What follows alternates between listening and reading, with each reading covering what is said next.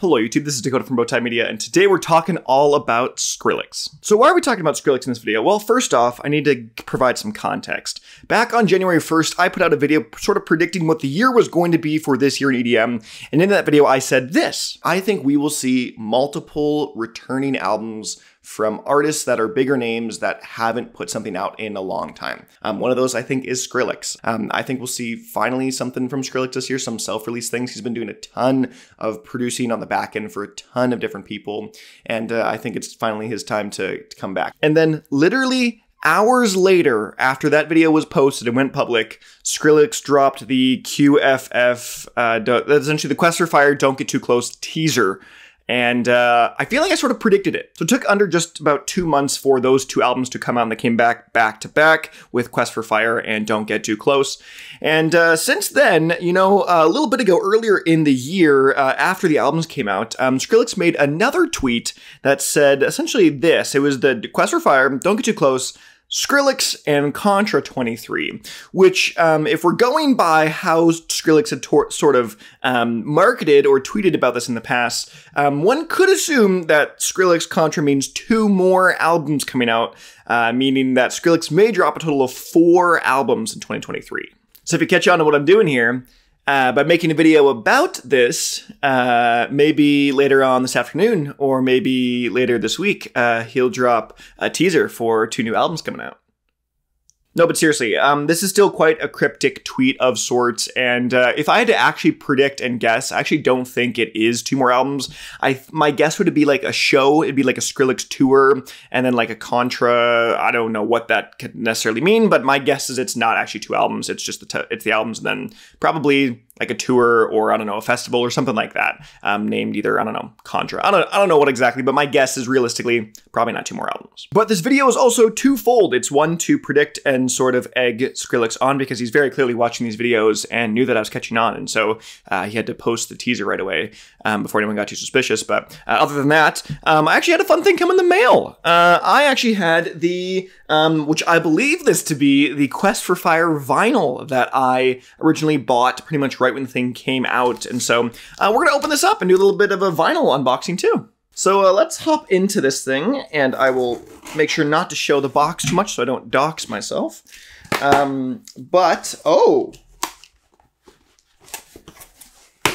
Oh, this is not quite what so I'm just going to show you what I see first. So I see this first, and then let's flip this thing over. And here's the other actual album art here. This is obviously the Quest for Fire album art. And then this looks baller. This looks freaking sick. This backdrop kind of thing here. I think if I remove the filament here, I think you'll be able to see it a little bit better. Okay, hopefully you can see this maybe a little bit better now. I cannot actually tell what you can and can't see. So that is the front, and then this is the back. I think this looks really, really nice, personally. I think it looks really cool. And so let's open this up and see what our inside. It does not have an inside. Okay, it's one of the, oh yeah, some do, some don't. Who am I kidding? But it has a sleeve here, and it's got the, whatever you want to call these things. Oh, okay. Yeah, there's Xena. This is Leave Me Like This.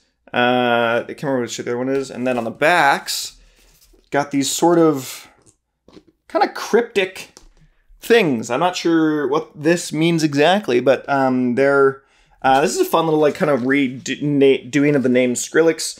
I guess there's a QR code on the bottom here. It says, oh, it just says Auslan Atlantic. This is the album list here, the track list, I should say, not the album list. And then this is, yeah, this says Quest for Fire, I actually can't read that. Quoradarium? I actually don't know what that means. Quoradum. It's in a weird font, so I can't quite fully read that, but yes, I believe this is the, if I remember correctly, this is like the red. Yeah, it is. So let's open this baby up. That is a nice looking vinyl. I did indeed get, it looks like the A side the first time. 33 RPM, and yes, I'm gonna say that's the A. I think that's what A is, and then I'm assuming, oh yeah, I think this is a B. That's what this is saying on the, I think. Let's see. what do we have in the other one? This is nice looking. Yeah. And so then this is, I'm gonna say, yeah, there's a C here, and then there is the D there for the CD side. So really nice looking records, really nice looking vinyls.